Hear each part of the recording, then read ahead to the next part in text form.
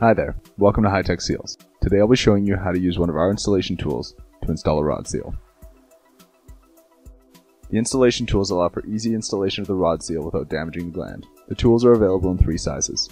The small installation tool is suited for cross sections between 1/8 and 3/16 and an ID of 0.7 to 1.187. The medium installation tool is suited for cross sections between 1/4 inch and 5/16 and an ID of 1.187 to 2 inches.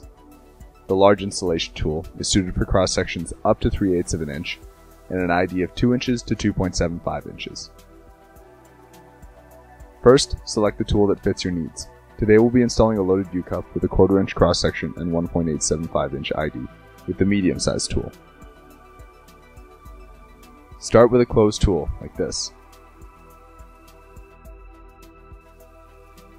Ensure that your seal is oriented towards the pressure side of the vessel. Place the seal between the tongs and pull the handles back until the seal folds in on itself. It should resemble the letter U or a kidney shape.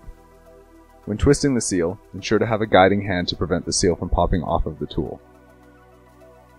Place the seal into the groove and release your grip of the installation tool.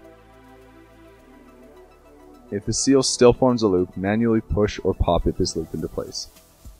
Ensure the seal is securely in place and does not have a kink in it. For loaded U-cup seals, ensure the O-ring or quad ring seal did not pop out of the U-cup during installation. Seal installation tools are available for purchase through any of our Hi-Tech Seals locations. To place an order or for any questions, please contact your local Hi-Tech Seals representative. Thanks for stopping by. See you next time.